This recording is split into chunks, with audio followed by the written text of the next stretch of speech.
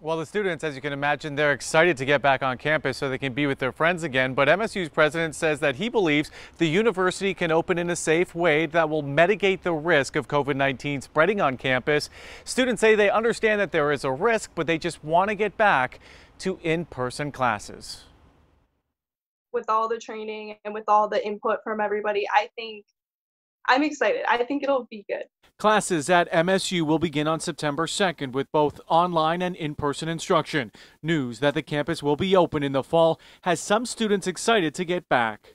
Definitely meeting back up with my friends. It's been hard during isolation. Just be able to be back on campus. Obviously, it's not going to be the exact same, but I think as long as people follow social distancing, it should be fine. In a letter to the Spartan community, President Samuel Stanley said in part, "As a university, we already have taken several important steps to enhance overall safety, including increased cleaning standards, establishing a strong supply chain for appropriate amounts of personal protection equipment, and partnering with local health care facilities in preparation for an outbreak." A lot of the larger lecture halls will be used more frequently, and classes, I think with 50 students or more, will be in lecture rooms that have the capacity to fit 400 people. Students say there is still a possibility someone could get infected with COVID-19, but they feel MSU's president and his team are well prepared to handle whatever happens.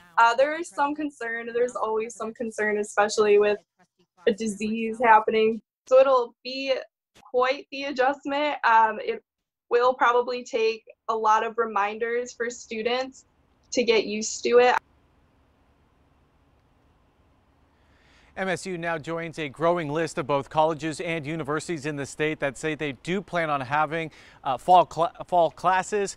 But for students who don't feel comfortable about returning to school in September, they can still learn remotely. Reporting live tonight, I'm Alan Campbell, 7 Action News.